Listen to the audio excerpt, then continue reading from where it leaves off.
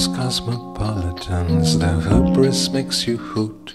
You watch us travel round the world and even follow suit. But times have changed and mother standing at the garden gate calls us home for dinner with the nation state. We dreamed we could live anywhere, and some actually did, taking flats in Paris, Brussels and Madrid, learning other languages with other points of view.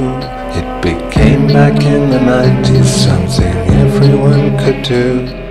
We took it all for granted, that expansion of the cage, global, multicultural, the catchwords of the age. But scapegoated by populists, our freedoms go to hell, because if we can do it, so can immigrants as well.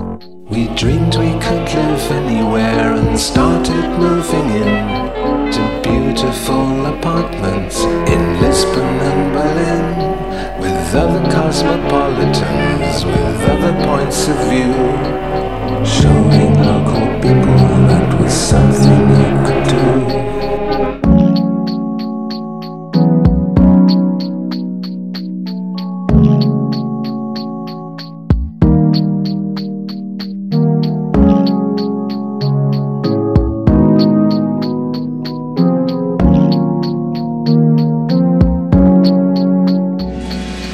Rootless cosmopolitans, it's so great to be free.